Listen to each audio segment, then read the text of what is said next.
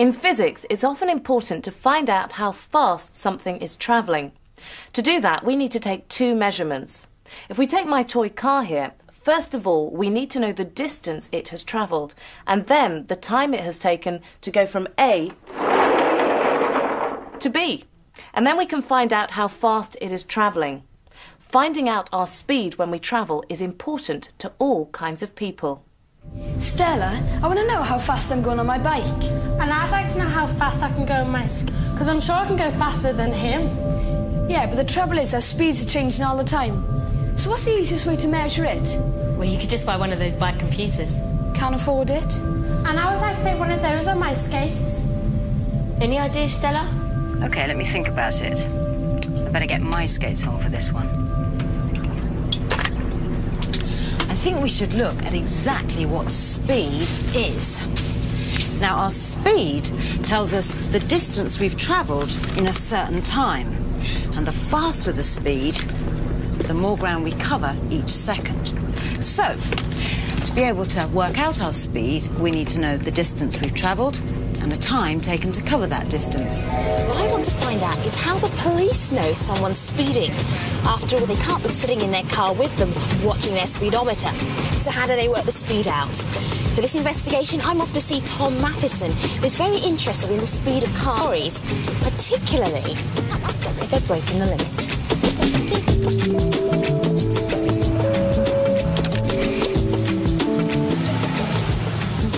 So why is it you're so interested in the speeds that cars travel? The most important one is the safety of road users, be they car drivers or pedestrians. The faster a vehicle is going, the more injury it's going to cause if it comes into a contact with a pedestrian, for example. But how can you tell if a car's speeding? Would you just guess? Oh, no, we don't guess. I have several methods open to me. I have a speed gun, I have fixed cameras at the side of the road, and we have a time and distance computer. To calculate the speed of a car, Tom needs two measurements: a distance the car has travelled and the time it took to cover that distance. Tom can use the computer to measure the distance between these markings on the road and under the shadow of the bridge. And then all he has to do is time how long it takes a car to travel between the two marks. Dividing the distance by the time gives him the car's speed. OK, we're going to measure the distance now, Femi, between the paint marks on the road and the shadow of the railway bridge. OK. So if you start the orange button there when we come to the marks and turn it off when we come to the shadow of the bridge. All right. So this computer is a bit like a measuring wheel, then? That's right. It's just measuring the distance. Here we are. Start it now. Started. OK, get ready, and as soon as I tell you, turn it off. Turn it off now. OK. Now. And that distance is 105. Excellent. The police have found that this sort of distance, 0.105 of a mile, about a tenth of a mile, is long enough to give them an accurate indication of a car's average speed. Now we hark up and wait for a likely candidate. We've put in 105, which is the distance measurement, and now on this side we're going to use the stopwatch side of it, and we're going to time the vehicles travelling between the white paint marks and the bridge. Black car in the outside lane.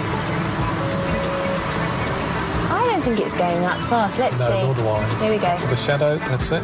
Now, to get the speed, all I have to do is divide the distance by the time the car takes to cover it. Luckily, the computer does that for me. 49.93. Oh, you were lucky. Just within the limit by 0.7 of a mile an hour. You were lucky.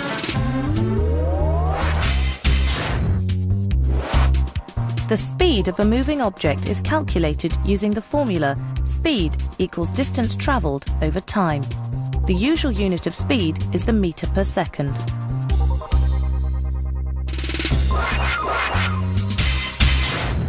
So, if this toy car travels 24 metres in 3 seconds, what is its speed? We need to use our distance travelled over time calculation.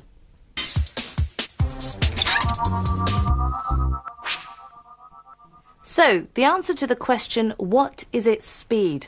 If this toy car travels 24 metres in 3 seconds, to calculate the speed, we need the formula distance travelled over time. So 24 metres divided by 3 seconds means we have an answer of 8 metres per second. Now, if you weren't sure of this calculation, there are some more test questions on the website, so check it out.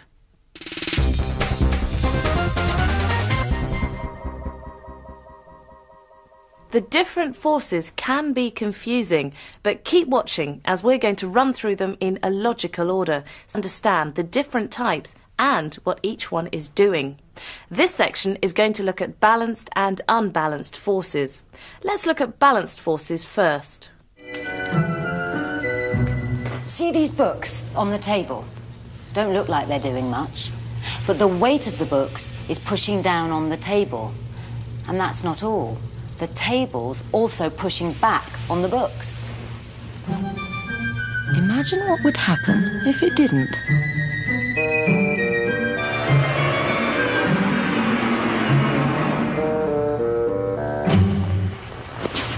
Even these comfy cushions can push back on me. Watch what happens as I sit down.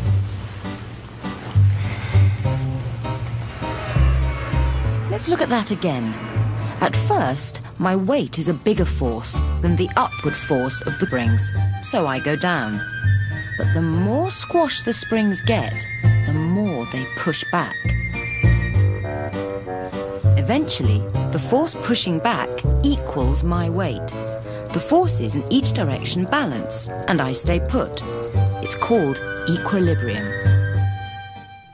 So the forces on me as I sit here are balanced. The force I exert on the bench is the same as the force the bench has pushing up. But objects don't have to be stationary to have balanced forces acting on them. An object that moves in a straight line at a constant speed also has balanced forces acting on it. Each force is cancelled out by an equal and opposite force. But if I stop this object from moving or get up off this bench, then unbalanced forces are being exerted. Jamie, are you used to pulling large weights around?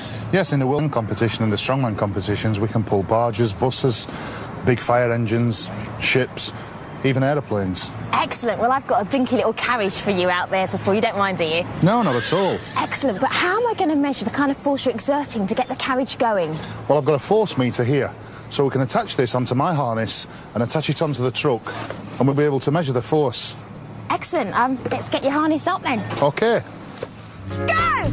Now, if I convert the reading on the forceometer into metric units, I can see that Jamie needed a force of 4.5 kilonewtons. That's 4,500 newtons to start the carriage moving, but he doesn't seem to need as much to keep it moving. Stop! But how much force will he need to stop it?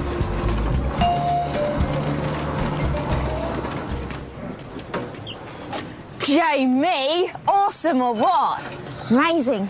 Now, you obviously had to exert an awful lot of force to get the carriage started. It's always difficult, something like this, because you have to overcome friction and unbalance the forces, but once it's actually moving, it's just a constant force to keep it moving. So to get the dray to move, Jamie had to unbalance the forces acting on it. As it starts to move, it's accelerating, or rather being accelerated by Jamie pulling with a force greater than friction. But once the carriage was moving, it became a lot easier because all he had to do to keep a constant speed was to balance the forces acting on the dray.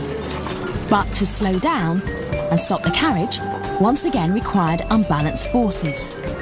So remember, stationary or moving at a constant speed and direction, the forces on an object are balanced.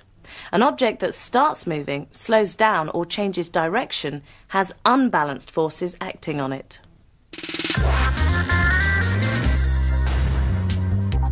If you are asked a question about forces, it is easier if you can identify the forces and the direction in which they're acting. I find remembering formulas and things like that and equations very hard because unless you have knowledge and understanding of the subject, to just remember an equation is quite difficult.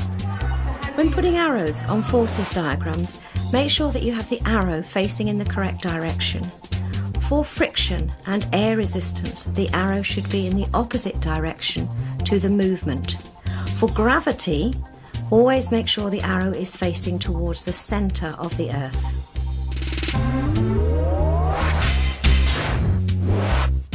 So for balanced and unbalanced forces, you really need to know and understand these definitions. When the forces acting on an object are balanced, the object is either stationary or moving at a constant speed or direction. When the forces acting on an object are unbalanced, they will cause the object to either change shape, change its speed, or change its direction. This brings us to the end of the section on balanced and unbalanced forces. We're now going to move on to look at different types of forces.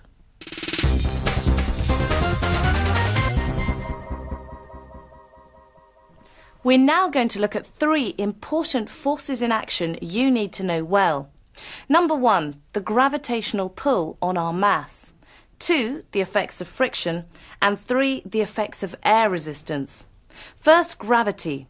This is the force that acts on all objects because of the gravitational attraction between them and the Earth. The 2 other forces are not so obvious, so we need to take a closer look at them. We're a bit stuck on something. Yeah, we're all on this wooden floor, but some of us can slide around and some can't. It's because my trainers have got rubber soles. They're stickier than your leather ones. I reckon it's got something to do with forces and weights. No, we all weigh about the same. I can slide around easily. You can't started. Why is that, Stella? OK, leave it with me. We're not dealing with sticky things here. We're dealing with forces. Look at this block. If I push it along here, I'm exerting a force on it and it moves. But if I also push from the other side with an equal force, it doesn't move.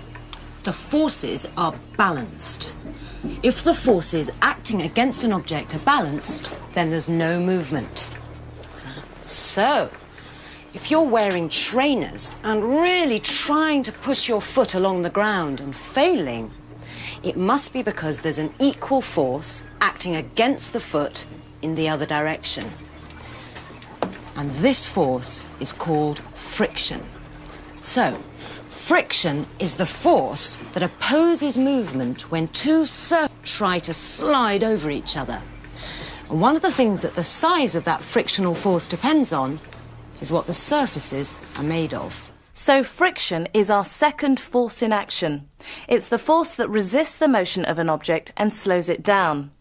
Friction is created whenever 2 touching objects or surfaces move past each other.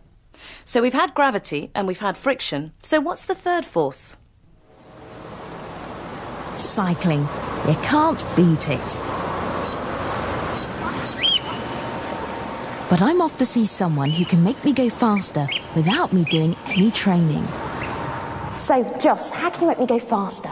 Well, when you cycle, you can feel the wind on your face. That's the force of the air pushing against you. So if we can reduce the force of the air, you'll go faster. Excellent. Thank you. I'm in a wind tunnel, so rather than me pushing through the air's going to be pushing past.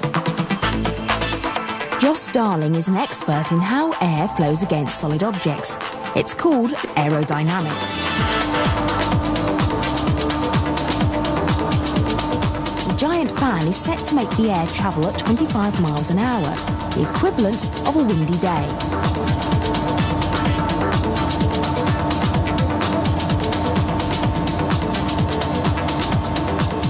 The moving air forces me backwards. The force is called air resistance or drag. This apparatus measures the drag. It is linked to Joss's computer, which shows the force against me is 45 newtons. Meet the new aerodynamic low-friction Femi. Go for it, Joss.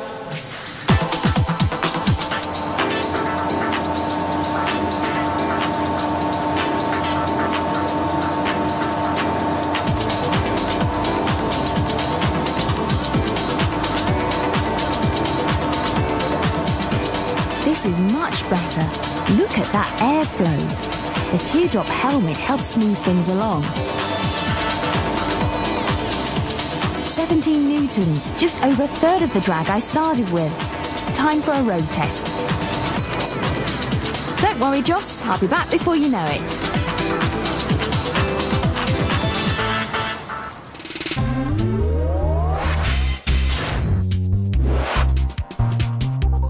So for your test, you should know about the 3 different forces in action. Gravity is the force that acts on all masses and pulls towards the centre of the Earth. Friction is the force that opposes movement. And air resistance is the force that opposes movement through air.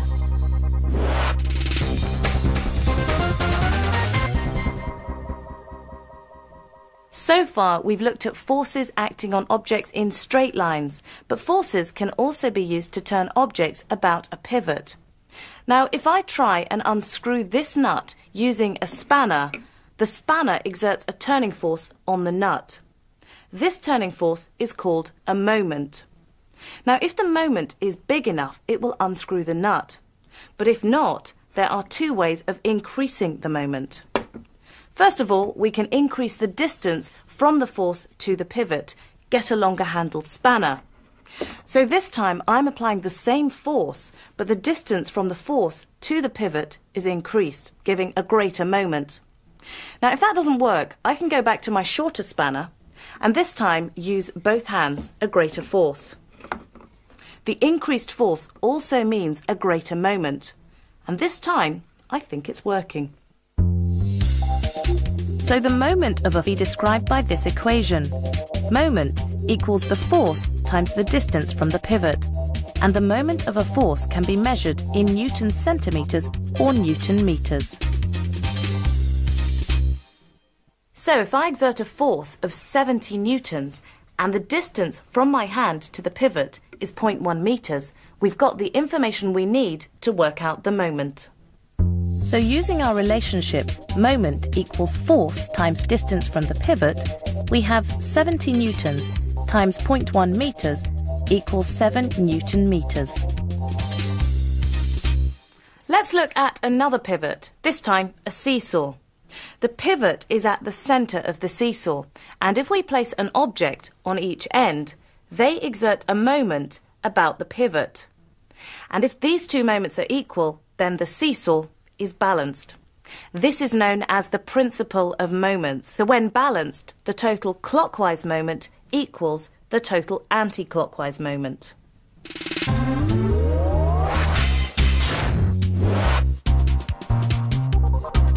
So for moments, you need to know that the moment is the effectiveness of a force causing an object to turn about a pivot. A moment can be calculated by multiplying the force in newtons by the distance from the pivot.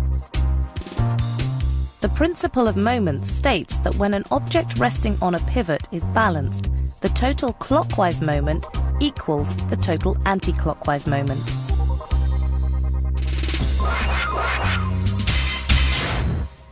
So, if Kirk here weighs 250 newtons and is 2 metres away from the pivot, where must Ken, who weighs 300 newtons, sit in order for the seesaw to be balanced? Stop the tape and see if you can figure out.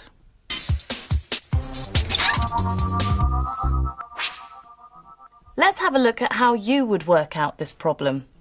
When balanced, the total clockwise moment equals the total anti-clockwise moment.